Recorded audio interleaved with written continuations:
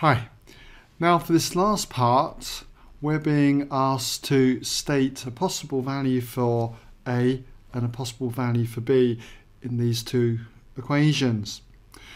Now remember, we didn't know which graph related to each equation, but when we found out where they intersect the y-axis, we can see that y equals a to the power x intersected at 0, 1 from the very first question. So this has got to be the graph of y equals a to the power x. Let's just put it in there, y equals a to the power x. And we know that this graph crossed at 0, 4. So this must be the graph then of y equals 4b to the power x. Now that determines the range of values for A and the range of values for B now. Let's start with A. A graph like this is given when A is any value greater than 1.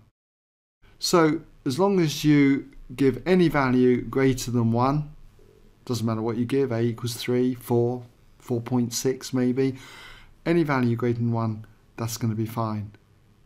Now as for B, for a curve like this, which is decreasing, then we know that B must lie between 0 and 1.